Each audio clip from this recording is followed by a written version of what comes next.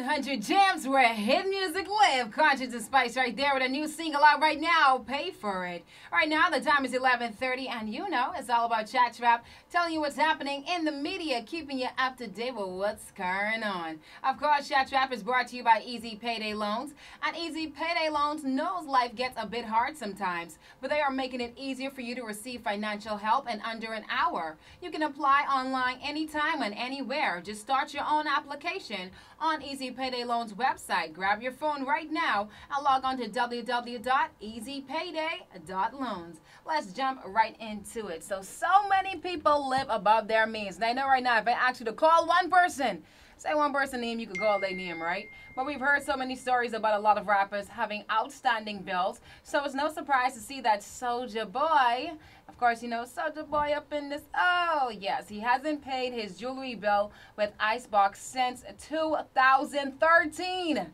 2013, man, come on, it's wow, it's years later. It's the year 2021. I don't know what's going on with him, but the bill at the time was only $60,000, but today it's now $200,000. But allegedly, Soulja Boy wants credit for being the first rapper to wear Icebox bling, but the company couldn't care less, and they just want their money. So hopefully they get that situation sorted out.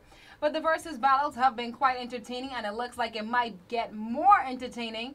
And the two youngsters who dominated the early 2000s, talking about Lil Romeo and Lil Bow Wow, might just be up next for a battle. So Romeo mentioned in the interview that if Bow Wow does a battle, he's open for it. But for some reason, Bow Wow took it as a slight insult, and Bow Wow responded with, "You sure you want this smoke? I see you calling me out." And of course, you know, this caused things to get a little bit riled up between the two. And so once Romeo noticed this, and he knows the way Bow Wow was talking down to him, he decided to let him know that they're no longer kids and they could fight it out if it came down to that, which is not good. I don't like the sound of that. Seeing that Romeo is now, what, 31 years old and Bow Wow was 34, I'm just saying, they could have fight when they was younger. Younger, we would understand. The older days, come on, just give it up.